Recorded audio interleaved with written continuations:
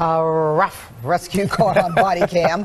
A local deputy jumping into action to save a drowning dog. And as NBC6 reporter Stephanie Bertini will tell us, that pooch belonged to a fellow deputy.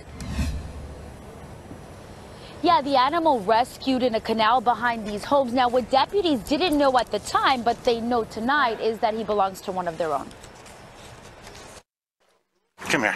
Nice job. Nice job. Good boy. The rescue caught on camera. Just above her chest in the water. This German Shepherd was in big trouble when deputies got the call that brought them to this canal near 6400 Southwest Court in North Lauderdale. We saw the dog in the water. We're not moving that much at all. Tried calling the dog into us, and the dog wouldn't move. You're okay. Deputies quickly worked to save the dog.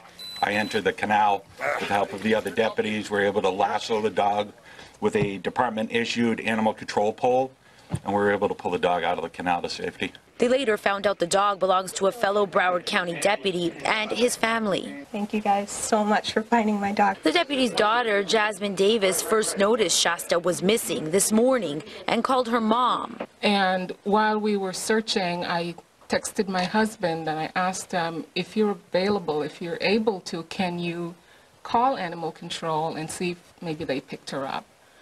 And it took a while for him to call me back, and he said, yes, animal control, Margate Animal Control got her. That's how they knew it was a deputy.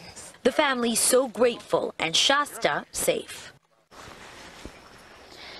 And so that deputy couldn't make it to the press conference, but judging by the smiles on his daughter and his wife's faces, obviously he's absolutely happy, just as they are tonight. I'm reporting live in North Lauderdale, Stephanie Bertini, NBC6.